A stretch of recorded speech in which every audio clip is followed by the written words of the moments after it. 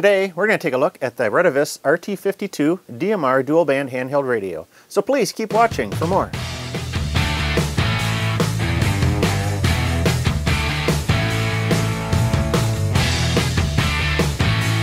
Hi, I'm Michael, KB9VBR, your host for Ham Radio Q&A. I'm on a mission to inspire and educate the amateur radio community, so if this is your first time watching, please consider hitting that subscribe button.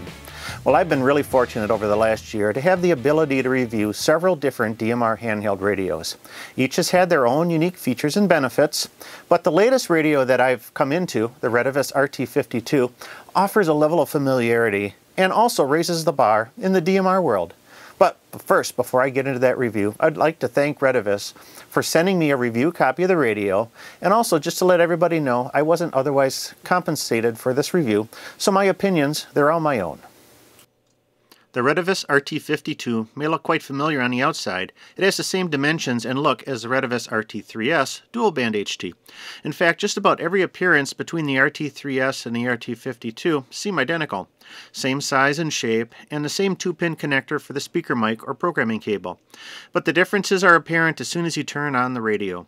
First off, you're greeted with a high contrast TFT screen with light colored text on a black screen. This is the opposite of other DMR radios, which use a bluish background with darker blue text. This high contrast level makes the text a whole lot easier to read. The second big difference of the RT52 is the addition of dual push-to-talk operation. The radio has dual watch and dual standby, so you can monitor 2 channels or frequencies at the same time.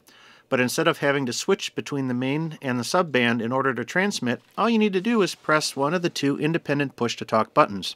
I found this really handy. I can monitor a DMR talk group on the main band and the local analog repeater on the subband, and effortlessly switch between the 2 when I want to take up a QSO. With these 2 notable features out of the way, the RT52 specs are quite similar to other DMR handhelds on the market. Features of the Retevis RT52 include VHF and UHF operation, DMR Tier 2 mode, dual push-to-talk, scanning, single or dual standby switch, 4,000 channels, 250 zones, 16 channels per zone, SMS messaging, voice recorder, Vox operation, a power save mode, monitor button, and also with built-in GPS. The RT52 comes standard with the GPS. GPS operation is enabled by default. You can turn it off to extend the battery life. With the GPS, you can tag your location information with each transmission, and you can also send your location to another party using the radio's messaging feature. The radio seems to be quite power efficient, even with the GPS function turned on. The RT52 has a 2200 mAh lithium-ion battery with a belt clip integrated on the battery. I left the radio on to monitor a DMR talk group and received about 24 hours of standby operation. Of course, transmitting will shorten the battery life, but otherwise I'm pretty impressed. The radio also has a power save feature that's, when enabled, will increase its standby time. Moving into programming, the RT52 software is similar to other DMR radios. If this is your first DMR radio, I do have a video that goes through the steps in creating a code plug. You may want to check that out. I'm going to go over some of the key differences I found with the RT52. First off, you can add up to 100,000 private contacts to the radio, and the private contacts are separate from your group call contacts. I like this as you can download a list of DMR users and import them into the radio. When I imported my list into the RT52 from the amateurradio.digital website, I did run into a little snag.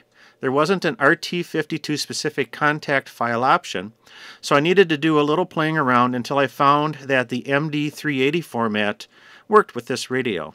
Other things you can do with the software is to import a custom image for the welcome screen, remap certain function keys, and also set up default VFO frequencies. Setting up a default frequency for the VFO is a feature I haven't seen on other DMR radios, other than the Island's HD1, which has that feature. And the RT52 can do that also. One thing I didn't like about the software is that it has an import and export buttons for the channels and contacts, but the import process doesn't seem to be compatible with anything else. Why can't there be some sort of standard so that you can easily import your code plug from one radio to another? So breaking it down, this is what I like about the Retevis RT52. Compact size with a good physical layout, sharp, easy to read display, dual watch with a dual push-to-talk button, loud audio, and of course that built-in GPS.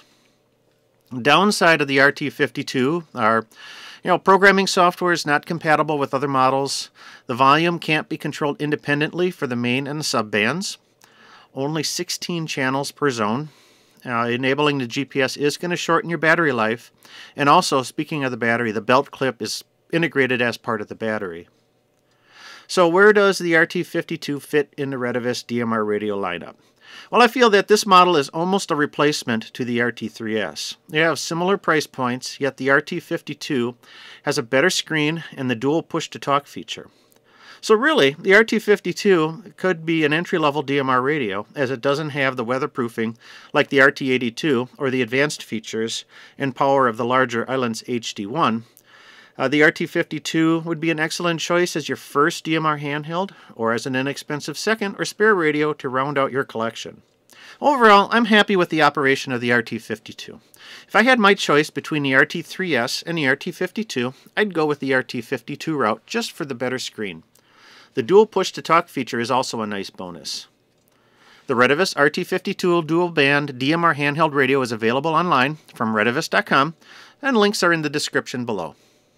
Do you have any questions about the Retevis RT52? Well, please leave them in the comments below. I'll try to answer them and also highlight a few of the best ones in my monthly question and answer video. For more articles and information, be sure to check out my blog at www.jpole-antenna.com. Your support of this channel drives the production for future videos. So if you like this video, give me a big thumbs up, and don't forget to check out some of those other videos that are recommended alongside here. And finally, hit that subscribe button if you haven't already done so. Pressing subscribe will help notify you when future videos are released. Well, I'm Michael, KB9VBR. Thanks for watching. Have a great day, and 73.